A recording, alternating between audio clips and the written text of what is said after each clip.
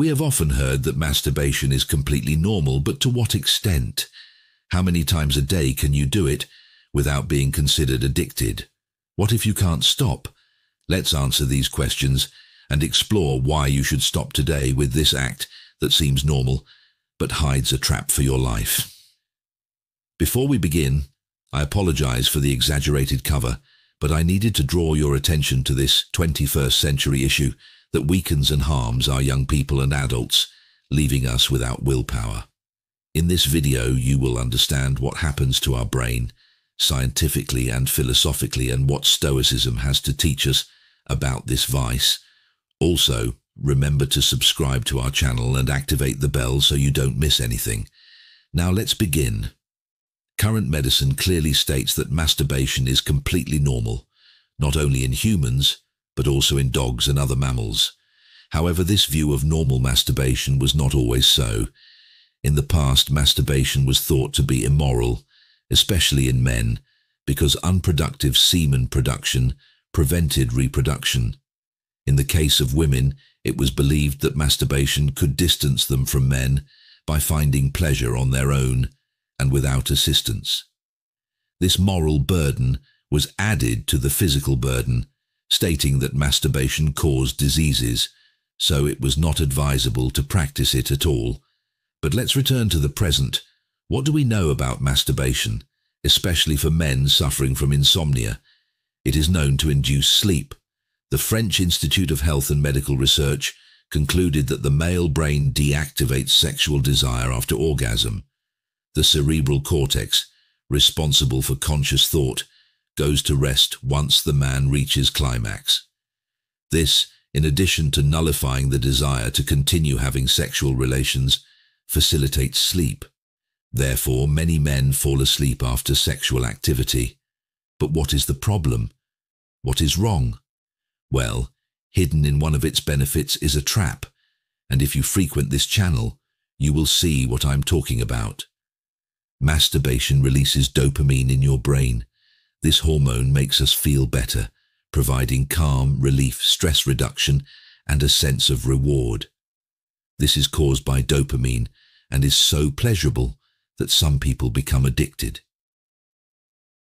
The Diagnostic and Statistical Manual of Mental Disorders incorporated in 2017 a new disorder called hypersexuality disorder, classifying excessive masturbation under obsessive-compulsive disorder.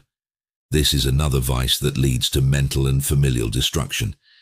In many cases, you won't be able to control yourself and become a slave to yourself, a victim of lack of control, thus seeking relationships with prostitutes, sex with multiple people, and, as we saw in a previous video, excessive consumption of pornography.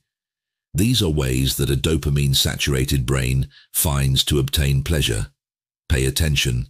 Addiction to masturbation comes from chemicals released in the brain, and as our brain adapts to these releases, it feels the need to continually find the codes that generated the stimulation.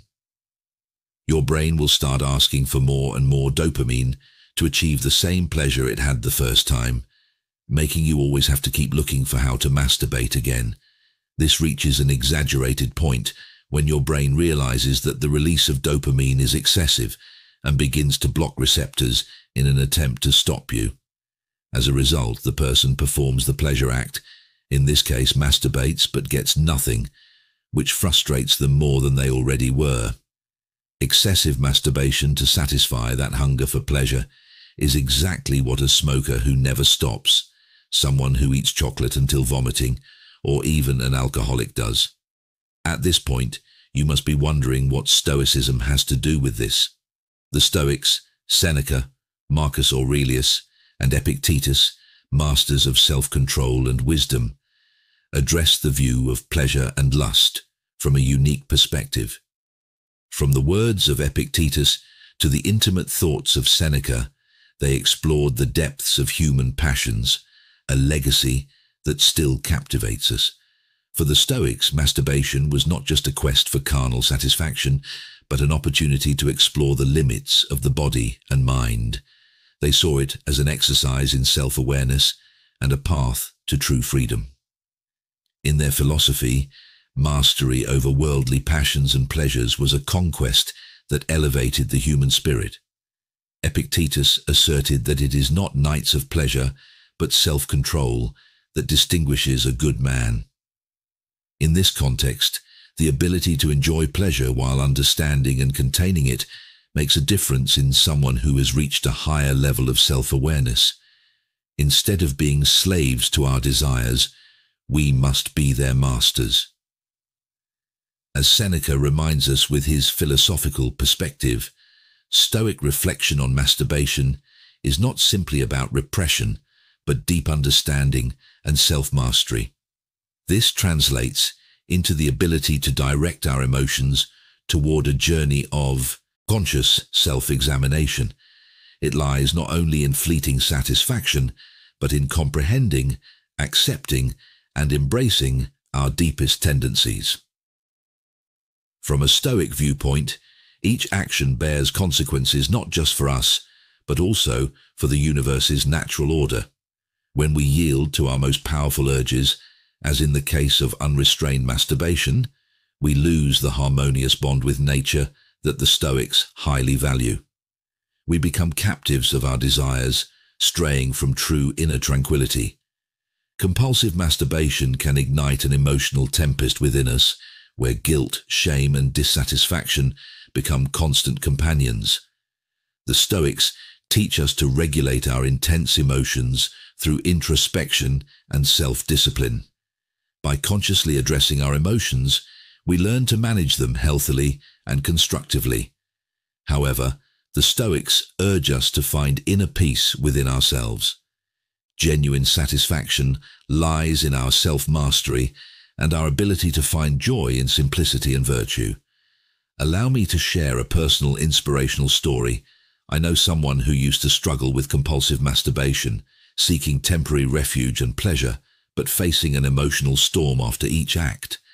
By immersing themselves in Stoic teachings and practicing self-control and self-regulation, this person experienced a profound transformation. They learned to confront their desires and emotions consciously, discovering true joy in self-control. They now live a life of inner peace and authenticity, free from the bondage of fleeting desires. True satisfaction arises from living according to our deepest principles and values. When we succumb to fleeting desires, we lose sight of what we truly value in life. Compulsive masturbation can divert us from our noblest purposes and steer us away from the true happiness found in virtue and inner peace.